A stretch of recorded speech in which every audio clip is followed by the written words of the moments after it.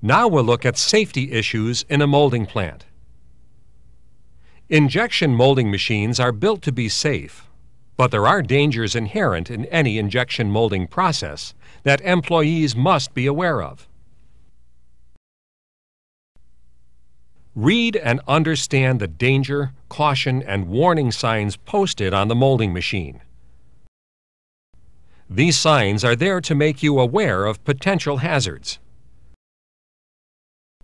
They are located in all areas of the molding machine that are potentially hazardous. This is the electrical panel. It has high voltage circuits.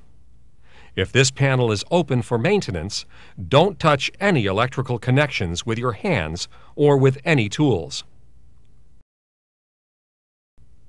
There are also high voltage electrical wires for the barrel heaters, and there may be other wiring for molds or other equipment.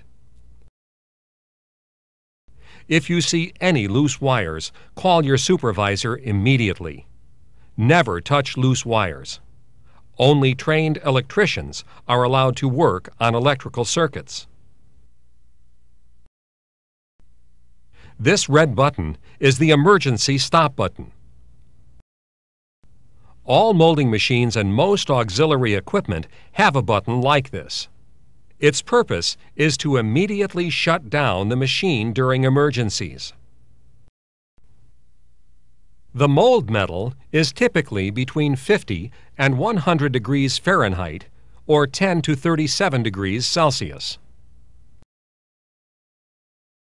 Some molds are run much hotter, up to 250 degrees Fahrenheit or 120 degrees Celsius, so both the mold and the lines leading to the mold can be very hot.